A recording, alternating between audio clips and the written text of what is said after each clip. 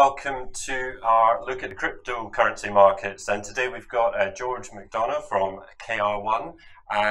Very warm welcome to you. Thanks for coming in. I just want to talk to you today really about what's happening in the crypto space. Sure. We've had obviously a very strong run up in Bitcoin and the wider crypto market in the first part of 2019. Do you think that we've really hit that point where we're in that resurgent bull market? Do you think it's coming back, or do you think this is a sort of a bull trap effectively?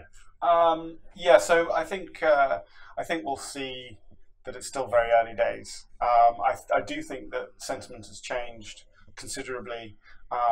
If someone was to ask, is the bear market finished? I'd say yes, I think it is. Certainly when you look at the cycle, the 4-year cycle traders, they're all saying that the volume shift that we had a few weeks ago was big enough to sort of bring the market back into a new regime, I guess you'd call it. And so yeah, but it's still very early days. I think the next resistance level is clearly 6K, which was a huge support level at one point many months ago, and then we fell through it and went all the way back down to $3,100. And yeah, so that's the next resistance level, and I don't think we're going to break through it in the very first run at it. We'll come up and down, and we'll hit that level a couple of times, I'd imagine, before we move on up. And what do you think? What's driving this? Like we saw some movement around some of the news stories that we've seen. There's been regulatory, obviously, changes that are happening in the background throughout all this. What do you think has been the tipping point here? Is it just a technical thing? To some degree, it's timing. There's a certain amount of fear and capitulation in the market after a very long bear market like we've had, and eventually that gets down to a level where people start getting out their wallets again, because it goes from fear to an opportunity. It looks cheap again. Yeah, and I think Bitcoin's been doing this since day one, really. These cycles. So it's that, but also people are looking for positives. There is positive news that comes out, especially from an institutional perspective. Clearly, the major financial institutions in the world are now looking at this technology with far more interest, and other sort of pieces of the puzzle in the ecosystem are beginning to take shape, like custody and various other things. And those are sort of key pieces that are beginning to really sort of come together.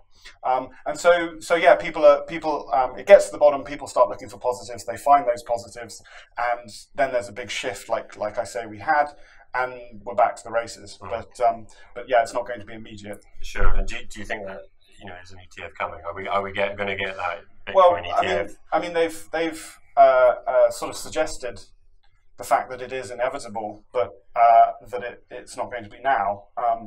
I mean, you can place your bets on when, but I think as this asset class becomes far more interesting to the major financial institutions, eventually the pressure to have one will give way, and we will have one. But as and when that happens, who knows? So yeah, we just got to wait and see, I guess. Yeah. And do you think there's any? We're looking. Obviously, we'd always talk about Bitcoin in this space. What other currencies are we looking at? What else is of interest? We've seen a rally obviously across the board, but are there any in particular? Ether, Bitcoin Cash. What's your it's a fairly strange space, because you have effectively some very different kinds of assets that all seem to follow Bitcoin in terms of sentiment and price. When Bitcoin runs, the rest run, but really they're doing very different things. So Ether and Bitcoin are very different. Bitcoin is a cryptocurrency. Ether is a crypto asset that's used to pay for hosting of smart contracts on the on their particular smart contract blockchain.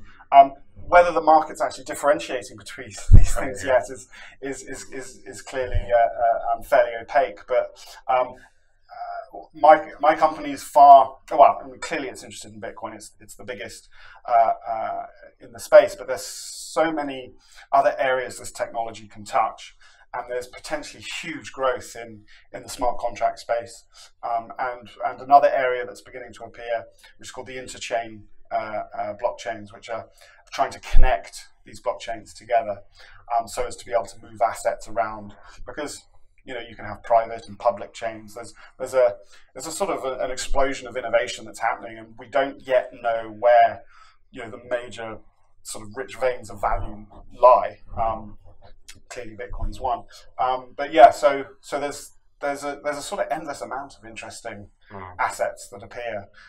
New tokens all the time. I mean, what are we up to now? Oh, it'll be thousands. In the universe. Probably 5,000-6,000 or something. Only a very, very small number of any sort of major interest. But you have cryptocurrencies, crypto assets, and then these stable coins, and they all sort of have a relationship with each other. It's a sort of question from an investment perspective. It's a question of where you think the major value lies. In a store of value like Bitcoin, or smart contract systems that allow a service, a sort of decentralized service of some kind, far cheaper than a centralized entity can provide. And tokens are very important in producing that decentralization, because you haven't got a central actor to make decisions. You have to sort of coordinate people with tokens. And then stable coins are all about volatility, and the fact that these assets are so volatile, but you don't necessarily want to exit the entire crypto sphere into a fiat currency. You want to stay in that space because of how frictionless it is, and so stable coins are also becoming very, very popular. So those are sort of three main areas, really. And what's the most exciting? I mean, you're obviously CEO of KR1, and can you tell us a bit about what you're looking at? I mean, we've got your share price up here, and not doing too badly at all. Well, we're doing fine. So our particular focus is seed stage investments into really exciting early stage blockchain businesses, mostly building on the smart contract platforms. So decentralized applications. So clearly, Bitcoin is a major part of more than 50% of the entire space. But there are some really interesting new business models that can be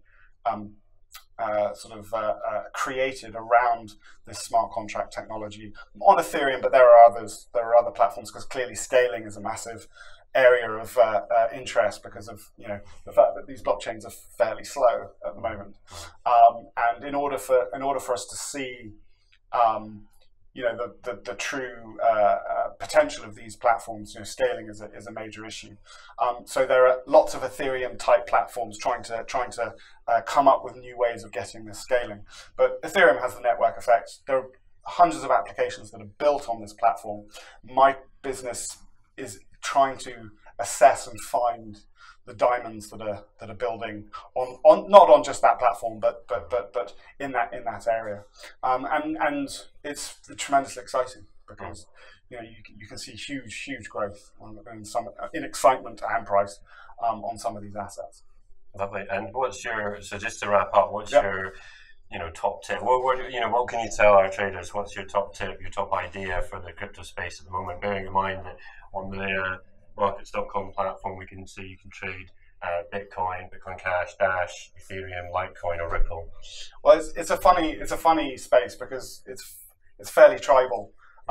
People have their favorites, and it's still too early, I think, to be a maximalist in any particular way. But for me, clearly Ethereum and Bitcoin are the most interesting.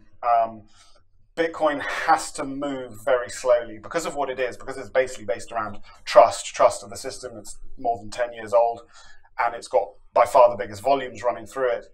They have to move incredibly slowly in terms of, everyone's like, Bitcoin's not scaling. Well, it's not really meant to just yet. It's got to spend a lot of time getting to where it needs to be, and people are building second layer technologies on it, like the Lightning Network, which is very exciting. Ethereum can move a lot quicker and iterate, and there's a huge amount of experimentation going on it. So you kind of have to sort of educate yourself a bit in terms of those two different areas, really. Store of value, money, cryptocurrency, and crypto assets and tokens and smart contract platforms. They're both hugely exciting. So yes, anything in those two arenas should do you fairly well. Okay, thanks, George. Thanks very much for your time. And that's everything for our look at cryptos this week. Join us again on Extra. We'll have more updates on the cryptocurrency market in the coming weeks.